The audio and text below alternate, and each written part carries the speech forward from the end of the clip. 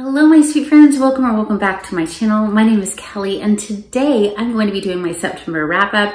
September was insanely busy for me and October is extraordinarily busy as well, which is why I am not getting it out at the very beginning of October like I usually am able to do. It'll be busy for a few months and then things will be not quite as crazy and then of course they start to get busy again. So we'll do the best we can to get videos out when I can. So if you have tagged me on something recently, I promise I will get to those tags soon. I just haven't had the time that I like to dedicate to the tags. So the first book I'm going to mention is the nonfiction book for the month, and that was Saving My Assassin by Virginia Prodon. This was an absolutely amazing, incredible, touching, heartwarming book. I highly recommend it to anyone. So this is about Virginia who grew up in Romania during the worst part of the communist regime there. It was awful.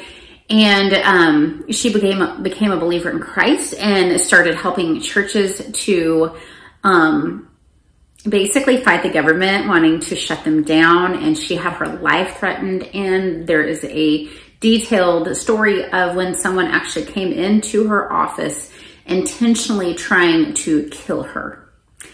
And things have a good ending. Things have a good ending, my friends. It was a hard story at times to read, even before, the government started threatening her personally.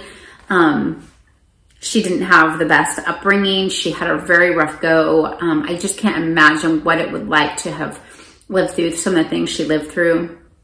But, just an example of God's grace and his mercy in her life, that she's still alive today after dealing with the communist regime.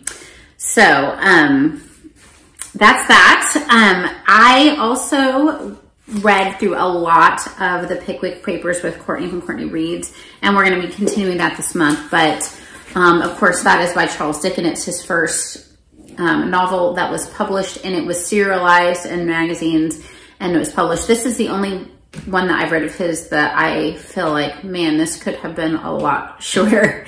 But I was not loving it. I was just amused, but now I'm starting to really appreciate it a lot. So that's where I stand with that. I wanted to mention that even though I didn't finish it, that I'm still working on it because it was in my September TBR. We will finish it sometime this month for Booktober.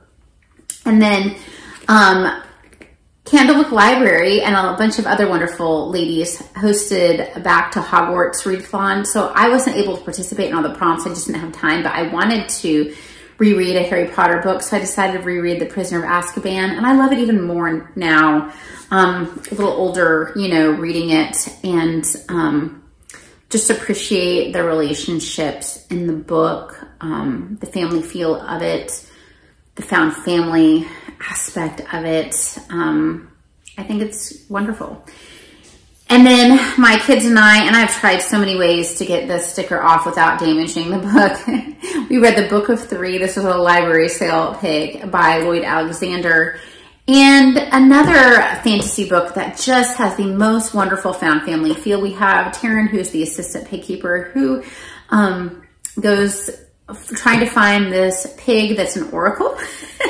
He runs away and he meets, some interesting people that help him on his way. They're fighting evil. And there's a creature named Gurgi that my children absolutely adored when I did Gurgi's in a silly voice. And so we have started The Black Cauldron, which is book 2. So I definitely recommend. I know The Black Cauldron is more well known because it has a film adapted from it, named after it. But I would definitely not start with The Black Cauldron. I would read The Book of Three first because that establishes your characters. And I think it will be much more edifying to you as a reader if you read The Book of Three before you start The Black Cauldron. All right, then my kids and I listened to the Penderwicks on Gardam Street. This is book 2 in the Penderwicks series, and it is a perfect fall read. I even put it in fall recommendations video that I did. We've got 4 sisters, which I feel is like the perfect amount for a novel because they can play off of each other so well with that number and have such individual characters.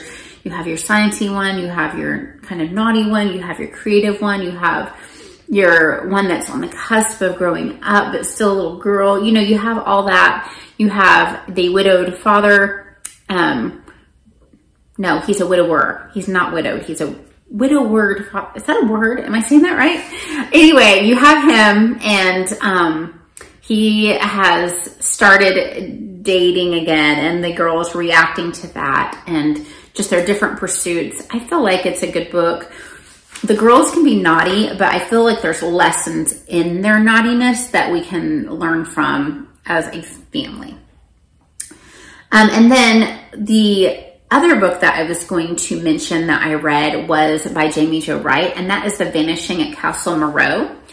And I really like gothic feel, creepy, but not evil. And I feel like her books are great for that. And I'm also a sucker for dual timelines. And that is what she writes, is dual timeline suspenses, usually with a romantic, and they're Christian based. Usually there's a romantic element to them. But I felt like there was just the love interest introduced, and there was some tension, but there wasn't a whole lot of actually romantic interaction, if that makes sense. We've got Daisy in the late 1800s, and we've got Cleo, who is in present time, and events that happen at Castle Moureau are very suspicious. Women have disappeared, and so they're both kind of wrestling with what happened, and there are family members that are males involved in both timelines that there is some attraction. So that is what I read September. What did you read in September? I'd love to know. Please put that below in the comments, and I hope that you read a lot. Bye.